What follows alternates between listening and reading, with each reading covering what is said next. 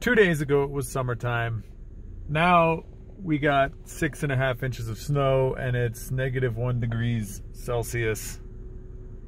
I'm headed back over to Tenths. Had a really busy day with GKTech and still working on my other house. But we got some of the parts in the mail, so we're gonna go check up and see what Scottie Don't has been up to.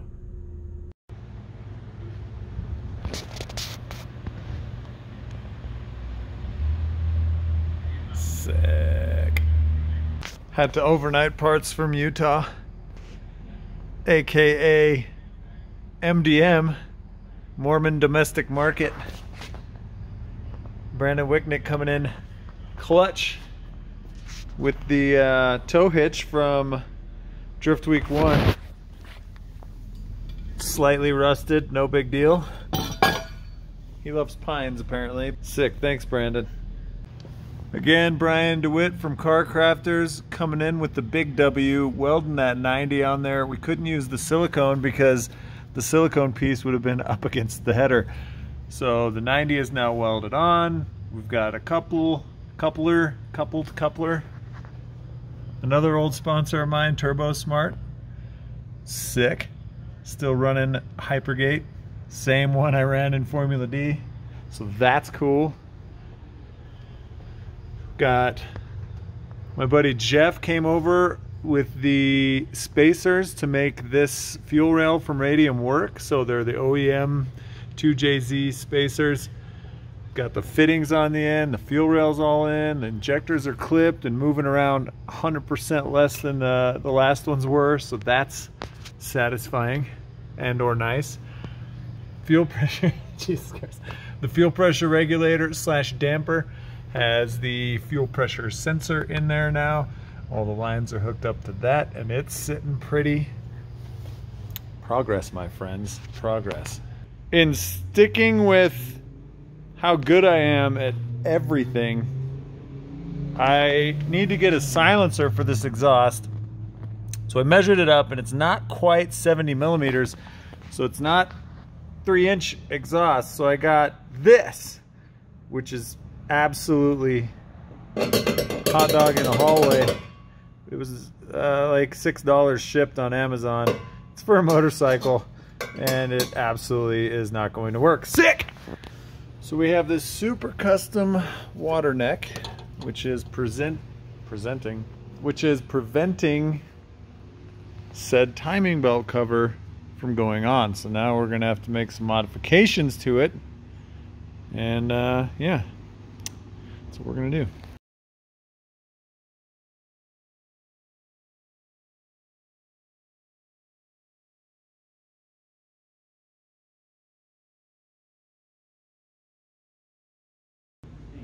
May have been a little overzealous in my initial estimations here. It's a big hole for a small thing, but you know, it's in there, and that's what's important. Our timing cover mod was successful. Bolted in, and now there's less chance of a rock bouncing up and destroying things. That sucker without having the plate behind there. So right now it just seems like it's hitting on everything. That's cool. Hashtag Jay-Z.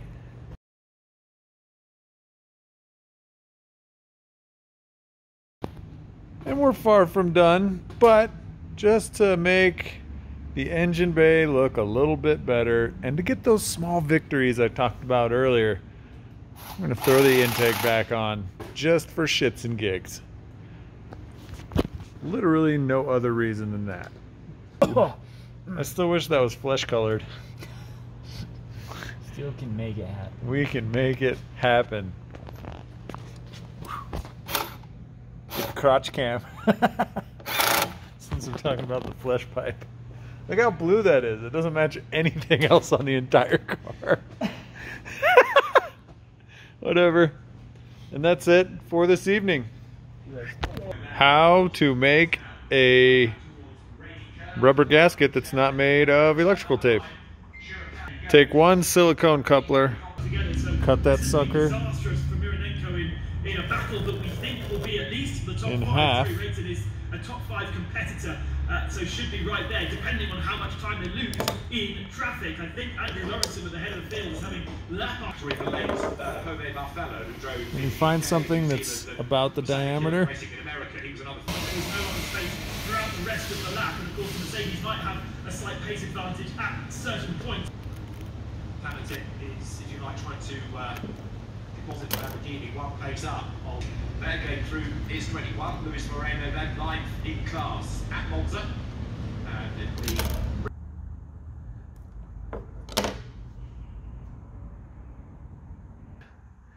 Much mo better. Quick update, it's the 29th. We leave on the 3rd. Got the turbo on. We're doing a bunch of little things, catch cans. We had to order some parts for the fuel system. We had to order a new harmonic balancer because this one's super haggard, and the last thing I want is that to come apart. We're going to be moving the alternator over to the other side. We got an underdrive pulley for the power steering pump. So yeah, Scottie's doing all the plumbing for the catch can system now. Just did the gasket on that. And yeah, that's it. Coming down to the wire. So another thing Scottie's doing is replacing all of the worm gear stuff. Well, they use the right size. But that's really good. With better quality T-bolt clamps for everything. So Not even better quality, just fucking fitting. yeah, ones that actually fit. Who the hell built this car? In an effort to reduce us having to do maintenance if we toss the belt or if something shreds and we have to get to it. Right now, you can't get the belt off without having to drain and refill the radiator. So we have installed a Subaru pulley here, and we're gonna try to relocate the alternator to this side so we don't have to mess with this if something happens to the belt. Sick. Got Scottie up front, mobbing on motor things. Around this way? Yeah. Got them boys working on fuel cell shits. And I'm putting in belts for this here seat. So you may be asking yourself, how is this car going to be sponsored by GKTech? GKTech doesn't make Toyota parts. Well, technically we do. That's right. GKTech will be my official lug nut sponsor of this trip. Hashtag sponsored. That's also correct. I went with the ever stylish neochrome Johnnies instead of these. So I would lose that immediately. So we're just gonna get rid of that and toss on these neochrome Hot Boys. Love it.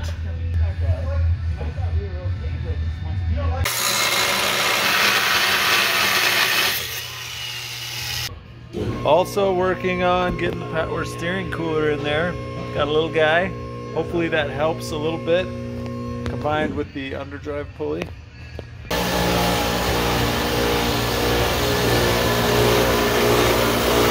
Like I said before, Brandon Wicknick loves pines. He loves those pines. Oh, Brandon, I'm telling your bishop, buddy. I hope you know that. I got him on speed dial now.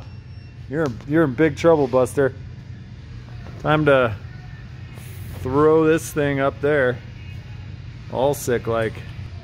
This bumper that I was not a huge fan of anyway is gonna get cut here, and cut here because we can't get the tow hitch up where it needs to be. We may even have to trim this spot, but we'll see. It's all about that tow life, baby. Destroying things that were nice.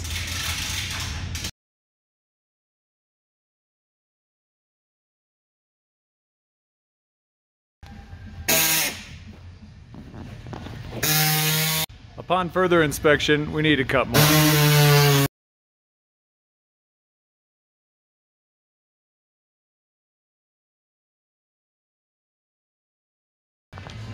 Got those two in. Marked this side with the paint marker. Got the 4 holes that we need to drill marked.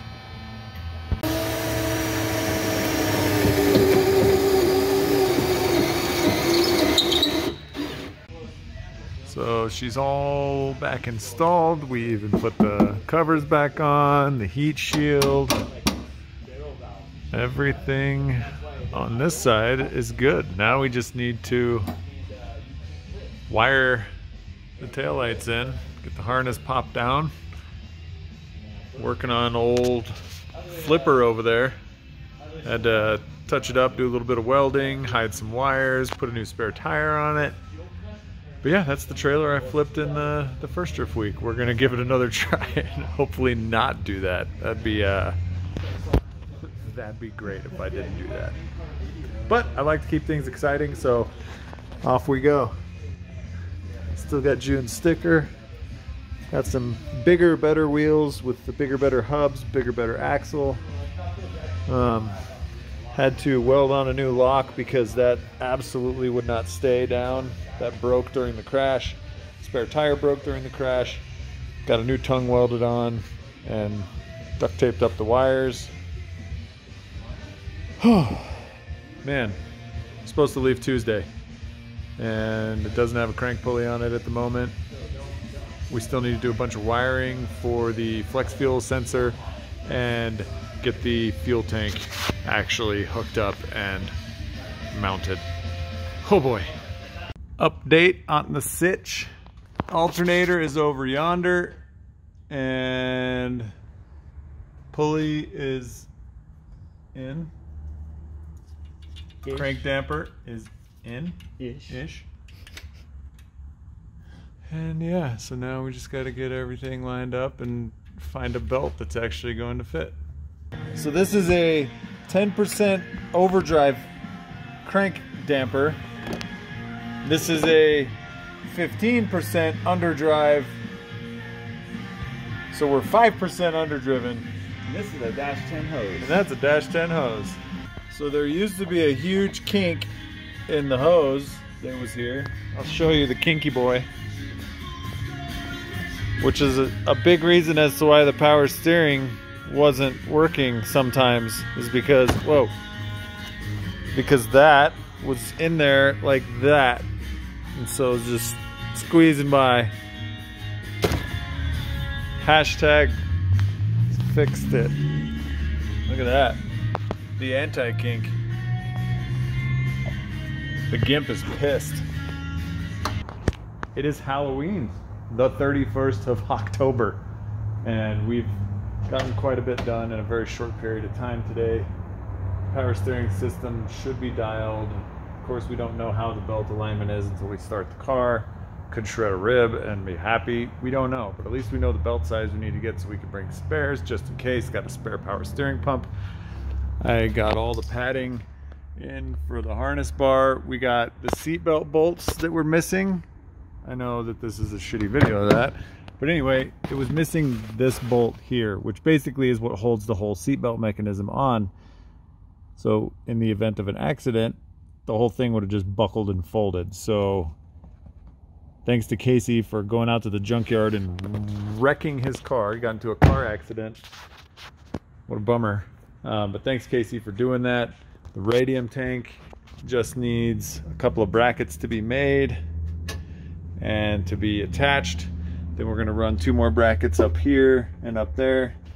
This thing should be good to go. Manny is coming over with the wrap tomorrow, and we're hoping to do some testing on Monday. So yeah, happy Halloween, everybody. Even though it's not going to be a very happy one because everything is closed. Sick. Ninja Manny and Ernie got all the, well, actually probably mostly Manny got all the vinyl cut for this bad unit. Scottie's finishing some stuff up. Got all the sponsor logos done. So much to do still.